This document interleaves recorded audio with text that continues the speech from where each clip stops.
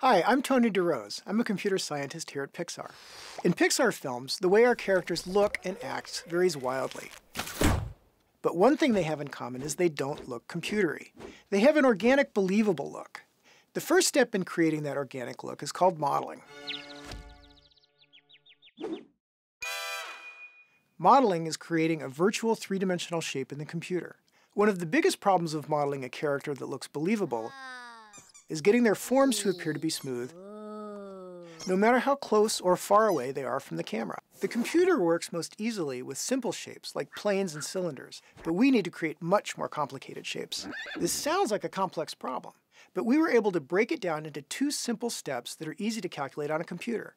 We discovered we could use a mathematical algorithm called subdivision to make smooth shapes. Here's how it works.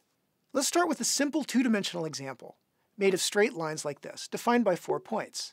The first thing I'm going to do is add midpoints along each line. I'll call this the split step. Next, I'm going to make the shape a little smoother by sliding each point halfway to its right neighbor. Then I'll connect all 8 points. I'll call that the averaging step. Now that's a good start, but I can make this curve even smoother by doing it again. Split and then average, and then another time.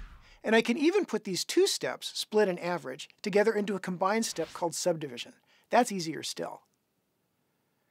The really cool thing about this solution is that it allows you to animate the whole curve just by moving the original 4 points. Now our characters are not just curves in 2 dimensions. They're surfaces in 3-dimensional space. But the same principles of splitting and averaging apply in 3 dimensions. And you can still animate it using just a couple of points. So we've solved the complex problem of creating curves by breaking it down into steps we can solve with math. Oh.